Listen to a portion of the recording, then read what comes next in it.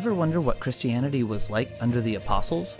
Here's Tony Bosserman to give you a glimpse into original Christianity.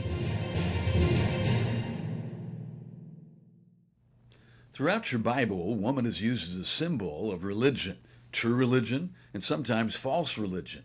In the Old Testament, we read about the congregation of Israel, a holy people to God, entering into a marital agreement with God.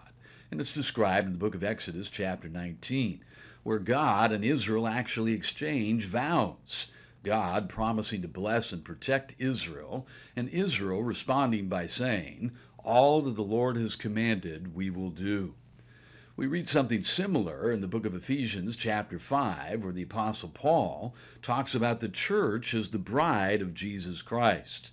And Jesus himself makes a vow saying, "I will never leave you nor forsake you." And we make a vow to Jesus Christ in baptism, accepting him as our personal Savior, our Lord and Master, and our soon-coming King. And in the book of Revelation, chapter 19, we read of the marriage supper in which the church then formally marries Jesus Christ. But woman is also symbolic of false religion. We read about it in the Old Testament with Jezebel, a pagan priestess who marries King Ahab and introduces to Israel false gods and, of course, pagan rituals. We also read in the New Testament, in the book of Revelation, chapter 17, of a great harlot who is also symbolic of false religion, as we're going to see on today's edition of Original Christianity. Turn with me to Hosea chapter 2 and verse 5. Can a woman, a church, actually commit adultery? Well, absolutely. The congregation of Israel was very unfaithful to God, worshiping other gods, the false gods of the nations around her.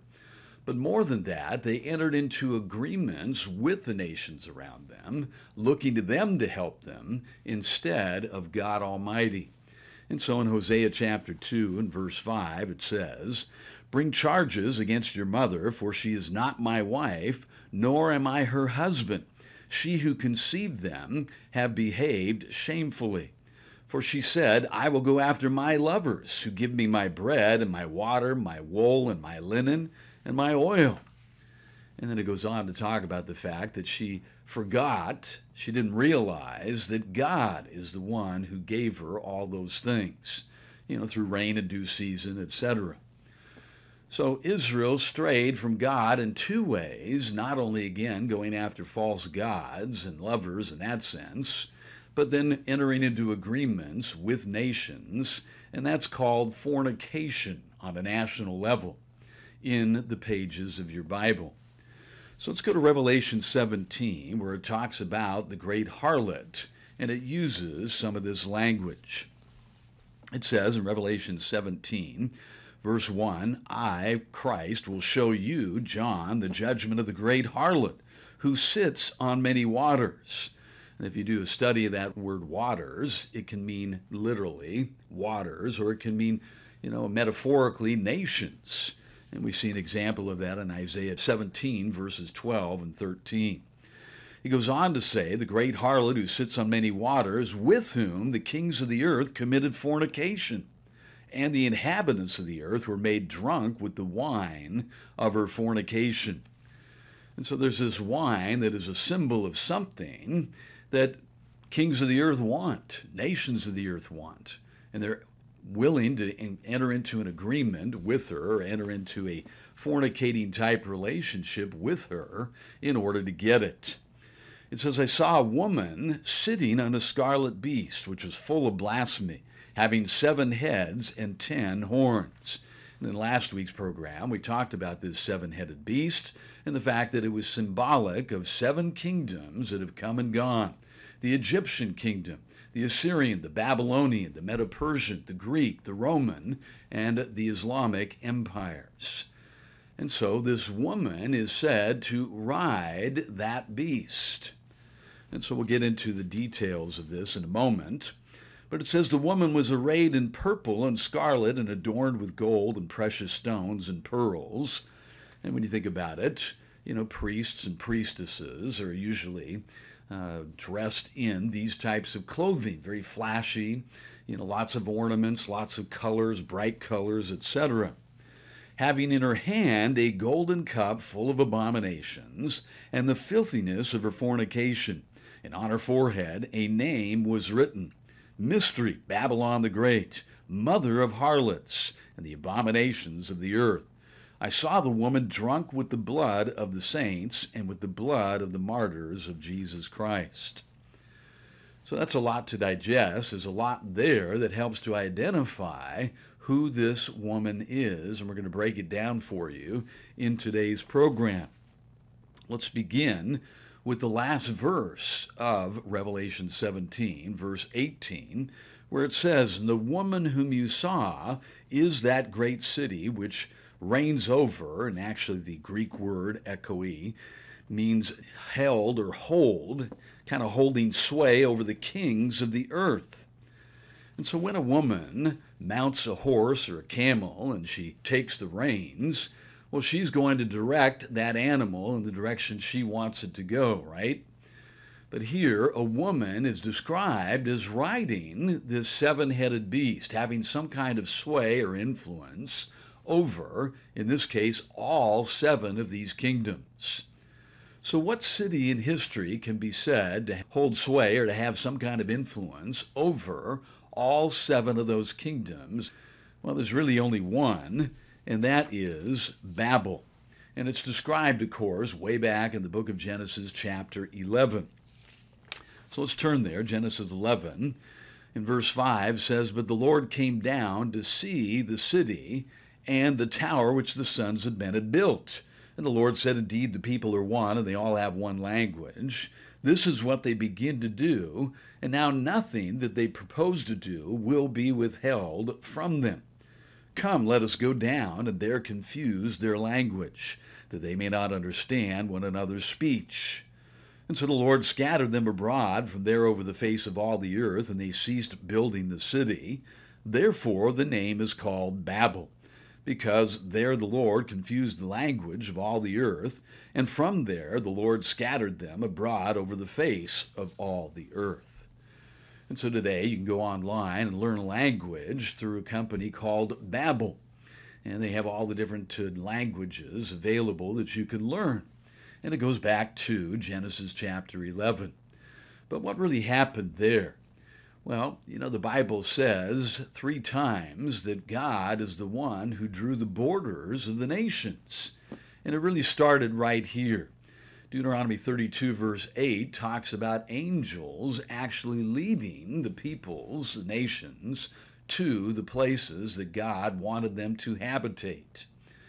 And so, various angels were assigned to take peoples, different ethnic groups now with different languages, to Asia and, of course, to Africa and other parts of the world.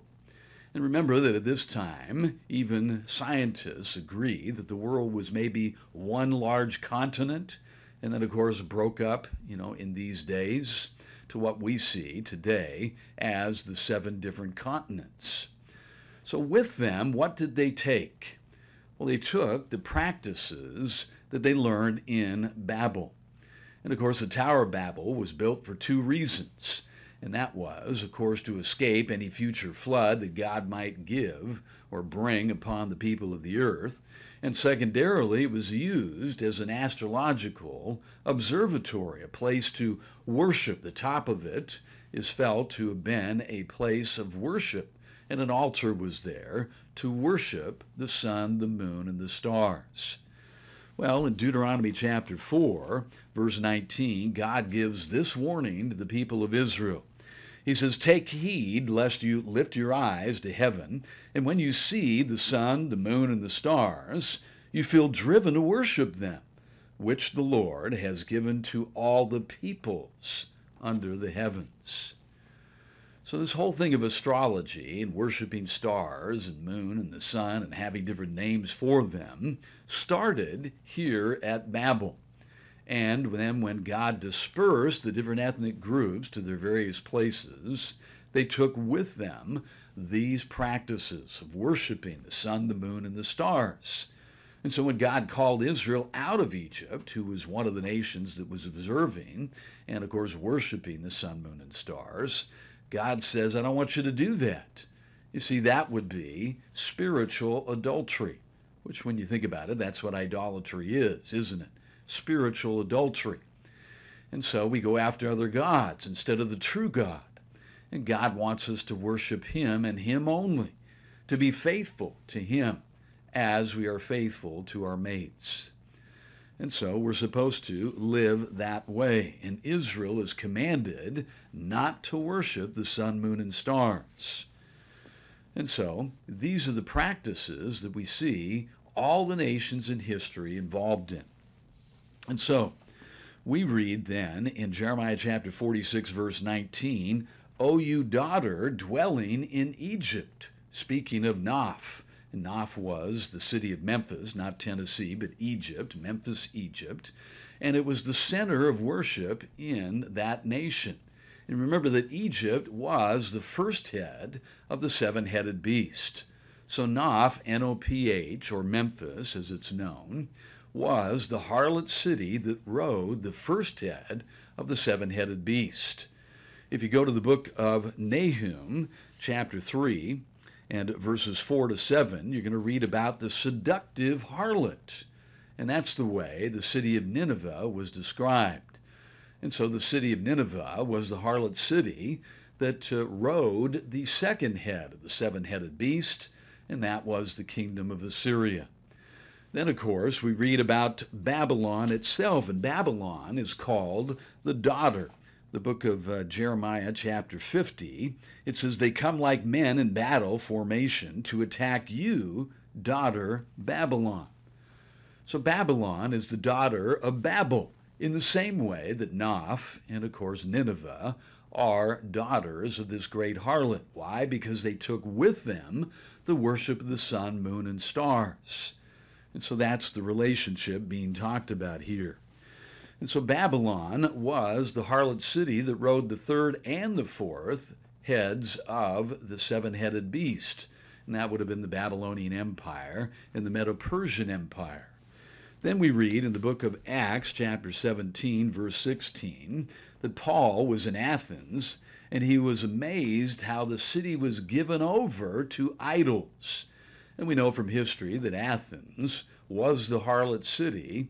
It's where we get Greek mythology. It was the harlot city that ran or steered or sat upon, you could say, the fifth head of the seven-headed beast, which was the kingdom of Greece. And then, of course, we know that Rome is the city, and later Vatican City was involved as well, in riding the Roman Empire, the sixth head of the seven-headed beast. And then finally, we have Mecca. Mecca was the religious city that steered the seventh head of the seventh-headed beast, and that, of course, was Islam, the Islamic Empire and the Islamic Caliphates. So these are the different kingdoms, the seven kingdoms that we've talked about that make up the seven-headed beast, and these are the cities that were involved in riding that beast. So which of these seven cities is going to be the one that is riding the beast in the final days? In other words, which harlot city is going to ride the eighth beast, which is of the seven, but is one that is coming in the future? That's what we'll deal with and answer, and we'll take a look at 6 or 7 identifying signs of that particular city being Mecca. We'll do that right after this. No one would deny that a major part of the COVID-19 effect has been to bring an eerie silence over the earth throughout much of 2020. Empty streets, business offices, churches, schools, stadiums, and parks, with billions of people sheltering in place, have dramatically lowered the decibel level generated by human beings throughout the world. Another part of the COVID-19 effect has been to greatly curb people's activity levels, resulting in an unparalleled, restful state in cities and countries everywhere. In retrospect, the year 2020 may be dubbed the year the Earth stood still. What most people are not aware of is that this COVID-19 effect was foretold in advance over 2,500 years ago, and it is the first of 8 major events to come. It was all revealed by the most accurate political forecaster in the history of mankind. Read Foretold and find out what's coming after the COVID-19 effect. To order your copy of Foretold: The COVID-19 Effect, visit originalchristianityreview.com or find us on Amazon. We've been talking about the fact that woman is used as a symbol in your Bible of true religion and false religion. And we looked at one of the false religions that's talked about coming on this earth in the future in the book of Revelation, chapter 17. She's called the Great Harlot, and she's the mother of harlots. And in verse 18 of Revelation 17, we saw that the Great Harlot is a great city that rides the beast. And so that city was Babel, because it's the only city in history that is said from the pages of your Bible to have influence over all of these different kingdoms. And we saw how, by spawning harlot cities that are religious centers of worship and that hold sway over kings of the earth. And so, back in the book of Galatians, chapter 4 and verse 22, we actually read about woman as a symbol of true religion and false religion. The Apostle Paul gives this kind of cryptic message using metaphors. He says, "For it is written that Abraham had two sons, the one by a bondwoman, the other by a free woman, which things are symbolic. For this Hagar is Mount Sinai in Arabia." And remember that Hagar was Sarah's handmaid, and because Sarah was without child, she had Abraham marry Hagar and go into her, and of course they had a child, Ishmael. And so this Hagar is symbolic of Mount Sinai in Arabia, and that of course is symbolic now of the religion of Islam. And it corresponds to Jerusalem, which now is and is in bondage, and that of course would be the Jewish religion, with her children, but the Jerusalem above is free, which is the mother of us all. And that is symbolic of the church, Christianity. So in this metaphor, Paul refers to all three of those religions. And again, cementing the foundation that religion is symbolized by woman in the Bible. So what city will ride the eighth and final beast? Remember, the eighth is of the seven. One of these seven kingdoms is going to rise again, and with her, one of these cities. And I'm going to show you from the pages of your Bible that I think it will not only be Islam that will, of course, be the beast, but it will be Mecca that will be the final Babylon, the city of religion that is the center of that kingdom. And so we read in the book of Isaiah, chapter 21, a prophecy against the desert by the sea. And the desert by the sea is considered, at least by some theologians, to be the Arabian Peninsula, now modern-day Saudi Arabia. So it goes on to say, like whirlwinds sweeping through the south land, and that's another way that Arabia is referred to in the pages of your Bible, an invader comes from the desert, from a land of terror. Elam is mentioned, and Media. It says the Elam attack and Media lay siege. Well, Elam and Media, if you look them up in a Bible dictionary, are modern-day Iran. And they're part of the king of the north in the final days. And so the king of the north is going to attack the king of the south, which is Egypt and Saudi Arabia, and eventually take control of these areas. So it goes on to say, I, the Lord, will bring to an end all the groaning that she, and it's referring to a city there, caused. And then it goes on to say, Babylon has fallen. So why do we read that statement, Babylon has fallen, in Arabia? Well, it's because Mecca is the final Babylon that the Bible talks about in detail. And again, there's many clues. This is backed up in Isaiah 13, verse 19 and 20, where it says, in Babylon, the glory of the kingdoms, the beauty of the Chaldeans' pride, will be as when God overthrew Sodom and Gomorrah. It will never be inhabited. nor will the Arabian pitch his tent there. So it doesn't say, nor will the German pitch their tents there, or the Russian. It says the Arabian. So these two texts in Isaiah 13 and Isaiah 21, and I encourage you to read both chapters, certainly point to a Babylon of the future that is going to be laid waste like Sodom and Gomorrah, and it is the future Babylon, and it's in Arabia. So that's the first point. The first identifying sign is that Babylon is in Arabia, according to these texts. Then we have this in Jeremiah 51. And I encourage you to take the time, read Revelation 17 and 18 with Jeremiah 50 and 51. These are the 4 chapters, 2 in the Old Testament, 2 in the New, that talk the most about mystery Babylon.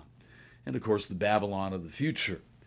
So Jeremiah 51 verse 13 says, "You who dwell by many waters, abundant in treasures, and your end has come." And so it's talking about Babylon, if you look at the context there, both chapters 50 and 51 of Jeremiah. And so this is that future Babylon, and it gives us a hint. It says that this city dwells by many waters. So a lot of people thought maybe it was Rome, because Rome, of course, dwells near, about 40 miles off the coast of the Adriatic Sea and, of course, the Mediterranean Sea. Well, the same could be said of Mecca, who, of course, is off the coast of the Red Sea, the Arabian Sea, the Persian Gulf, and the Indian Ocean. So it qualifies just as well, doesn't it? And then we have this in Jeremiah 51:42. "The sea will rise over Babylon. Its roaring waves will cover her." Now that would be, quite a feat for 2 cities that lie inland about 40 miles, and yet advocates of a European beast, with Rome as the city that's riding the beast, have no problem with the waters somehow reaching her and overcoming her. Well, the same could happen from the Red Sea, and it could happen through an earthquake. And of course, an earthquake is described, isn't it, in the pages of your Bible as something that's going to happen in the end times, an earthquake that's unparalleled in human history. It's going to affect the whole earth. The whole earth is going to shake. And it says that, the cry of people is going to be heard at the Red Sea. Take a look at it in Jeremiah 49. So that's a second sign, is that the city, the last Babylon that rides the 8th head of the seven-headed beast, is dwelling by many waters. And then we have in Jeremiah 51, verse 44, this statement, "I will punish Bel, the god, in Babylon, and the nations shall not stream to him anymore." You know that Mecca is the most visited city on the face of the earth? That's right, more people stream to Mecca than any other city on earth. And so this could very well be talking about Mecca. And it's another sign that points to Mecca being that last Babylon. Then we read in Revelation chapter 18 and verse 3 this statement, "The kings of the earth have committed fornication with her, and the merchants of the earth have become rich through the abundance of her luxury." It doesn't tell us here what the abundance of that luxury is, but we know that Saudi Arabia is the largest producer of oil in the world. It's currently number 1. The United States was number 1 for a few years under the Trump administration, but now it's back to second place.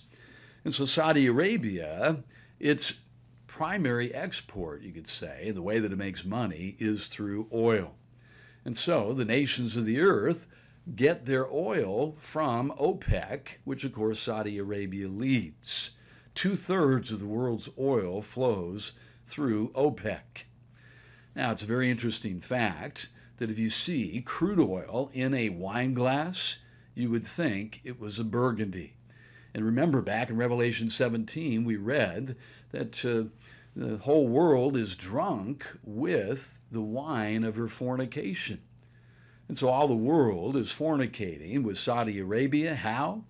Well, because they have to agree to have mosques built in their country if they want to buy oil from Saudi Arabia. And so did you know that over the last 30 years, we've had 800 plus mosques built here in this country? And so that is a fornication relationship, mutual satisfaction. And so that is an identifying sign.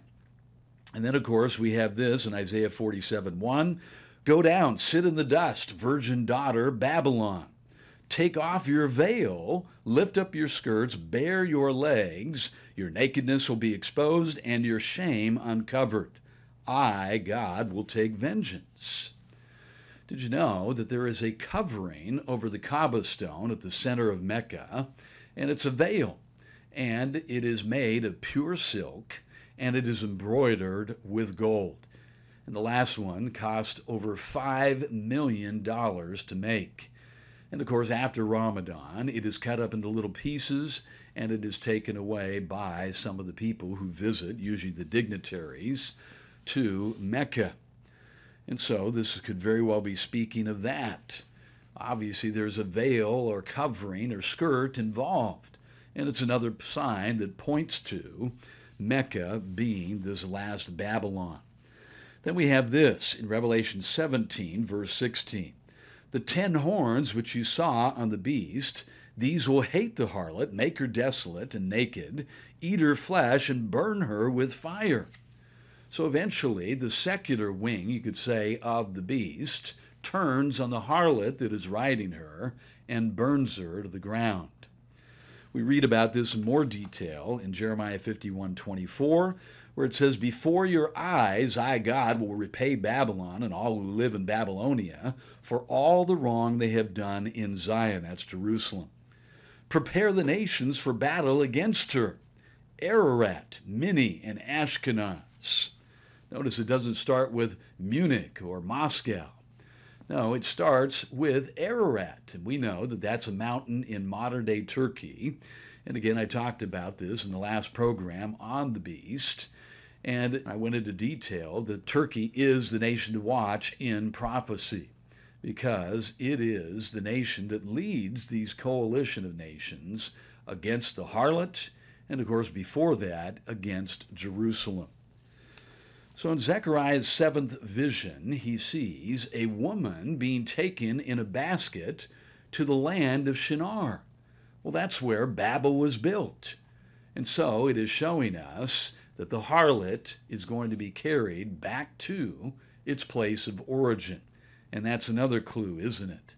That Babel was the great harlot that sits on many waters. If you want to learn more about the great harlot, go to originalchristianityreview.com, press the Text Tony button, give me your address, and I'll send you a free copy of my book. So remember, if original Christianity was good enough for Jesus and the disciples, it should be good enough for you and me. Thanks for watching.